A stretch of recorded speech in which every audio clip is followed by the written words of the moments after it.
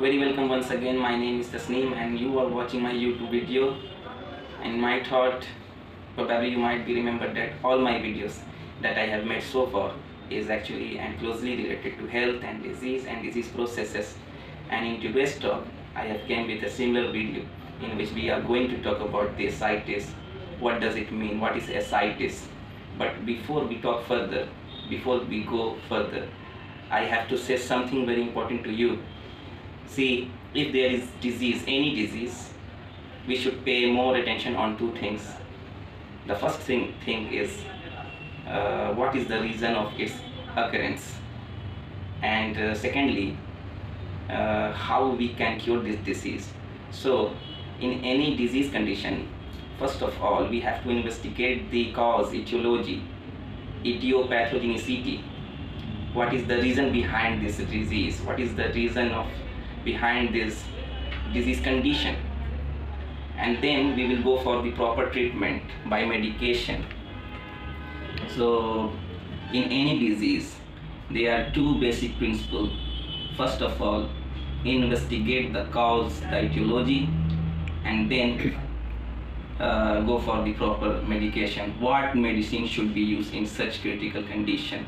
So this is the basic principle of treatment in clinical practice. So let's get back on the topic, back on the main point. I have a ascites sample here, and I have taken it from the abdominal cavity. And what is ascites? Ascites is an overproduction of peritoneal fluid. Peritoneal fluid presents in our peritoneal cavity, but in a small amount.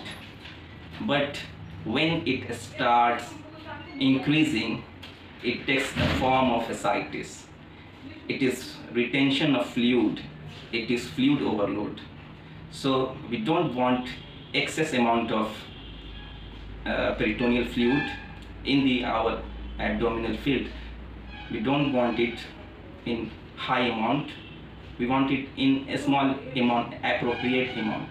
So when it starts increasing, it takes a form of a disease condition called ascites. So this is the sample of ascites I have taken, and you can see, what do we see? We see this sample is very hazy. This is very dirty, and this is showing cellular debris inside within it. So ascites could be two types, clear transudate and hazy, dirty exudate. So this is the sample. This is exudate.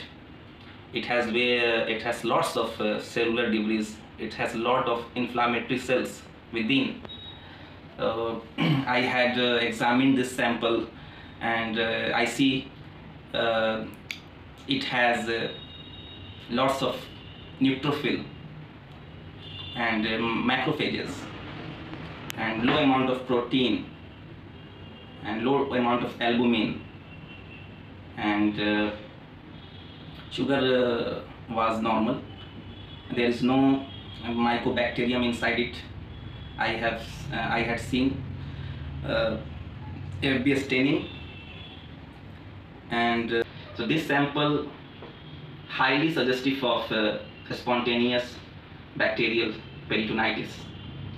It is pyogenic infection. Let's think about the cause, the etiology. What can cause ascites? There are lots of reasons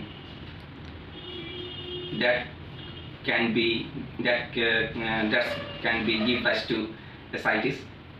Liver disease, kidney disease, any gastrointestinal disease, and hypertension. So lots of reasons, but liver cirrhosis is the most recognized cause for the making of ascites. Liver cirrhosis, in which